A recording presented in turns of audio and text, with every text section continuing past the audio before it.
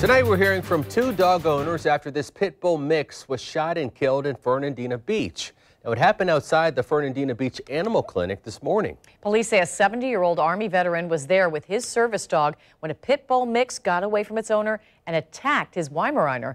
Joy is here now with what both owners are saying. Joy? Mary Tark, the man whose dog was being attacked, says using his gun was his only option. The other dog's owner says his dog was playful, not vicious, and that this didn't have to happen. And I will not let this go just like it was a little pet or whatever. That was part of my family. Mustafa Ba says this was his dog, Dozer, a pit bull bulldog mix that was at this animal clinic being checked for worms this morning when he got off his leash on the way out.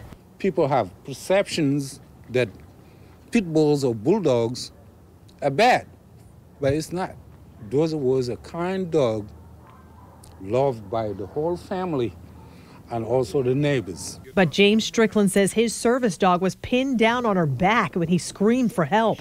He says he and two others tried to get Dozer to stop attacking, but couldn't.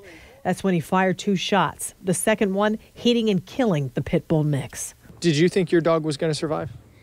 I didn't know if my dog was injured or not. I got my dog inside, in the control of my wife, asked for the police to be called, secured my weapon in my vehicle, and I stood out in the parking lot with my hands up until the police got there. Strickland, a concealed weapon license holder, says that was his only option. I don't believe all the stories I hear about pit bulls, but this was a large, vicious animal.